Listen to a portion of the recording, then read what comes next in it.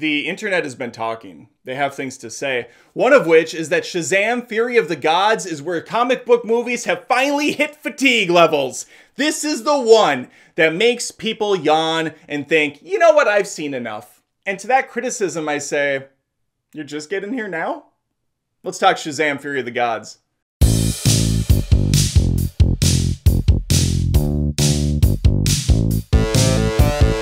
I recently saw and hated Ant-Man Quantumania. Thought it was a complete waste of time, ugly looking, just all around a complete mess.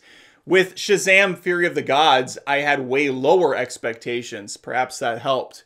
I didn't even go to this movie opening night because it just looked bad from the trailers. And I liked the first Shazam. I'm actually a fan of that one. I think it's one of the stronger DCU movies. The next day, I felt bad about not going. I thought to myself, how are people possibly going to sleep at night without a review from Adam about Shazam! Fury of the Gods? What does Adam say about this? So I got the kids together. I said, listen, you guys want to go? And they both said, yeah, we liked the first one. So we went. And we had a good time.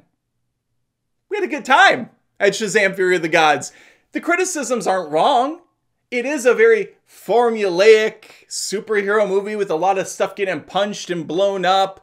Not a lot of huge stakes or consequences. You kind of see where everything's going to go before it gets there. And yet, because of this family dynamic, not the fake bull crap family from Fast and the Furious, this genuine family of these superhero kids coming together with their foster parents in a loving way, taking on all the obstacles in front of them, it was charming. It worked. It's a very serviceable, entertaining movie. Nothing more. Not everything's a 0 or a 10. Sometimes a nice solid 8 or 7.5 is okay. It depends on how boring your life is. For me, it was fine. It was very nice. Let's start with the things that work. For me, it's the storyline. I'm talking about from a broad surface level. I love the God stuff. I like that they play off some of the tropes. I like that the movie ties in the first one's events in a smart way. Obviously, when you start to dig into it, it gets muddy. It makes no sense. But from a surface, it's solid. It's a good foundation, and I'm okay with that. The humor's on point for me. I'd say it's 80-20, with 80% of the time those jokes landing, 20% of the time I roll my eyes to the back of my head, but we move on fast. We move on very quickly. There is a lot going on in this movie. Most of it can be chalked up to loud explosions and big bang punching. Fine. But again, it works because I have characters I like. If it's just nonsense noise like Black Adam was for 2 hours, I just don't give a shit. But I like all these people. The actors all do a really good job. They're all very pretty to look at, except for one. He's fine to look at. I'm not knocking his looks. But Zachary Levi, the lead character here as Shazam, does not work for me. He barely worked for me in the first. It made more sense in the first one, I guess. But here, he's playing an entirely different character than Billy. Billy is quiet. He's thoughtful. He's shy. He's intelligent. But when he says Shazam, he is a completely different character. An idiot, a smartass, a goofball. And I do understand that he has more confidence when he's in a superhero physique. He is gonna be a little bit more out there. But this guy is not even remotely the same. And that's really off-putting. It really takes you out of the moment because when I look at Shazam grown up, I don't see Billy as an adult. What's even more confusing is he's almost 18. The girl Mary, beautiful actress, she was in The Fall. She's really good in this too. She is herself when she turns into the character, Shazam. She's still her.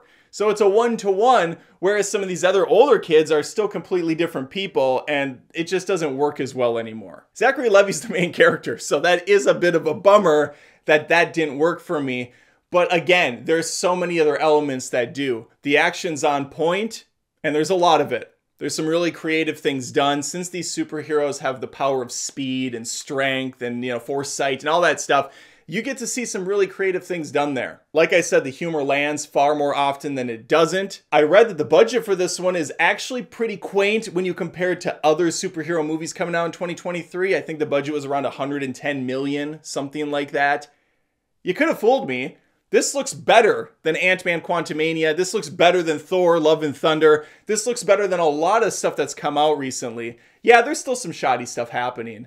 But for the most part, there's tons of effects. It feels more believable too. They're in a real city. They're in locations with actual people and cars around them. They're on sets. They're in lots.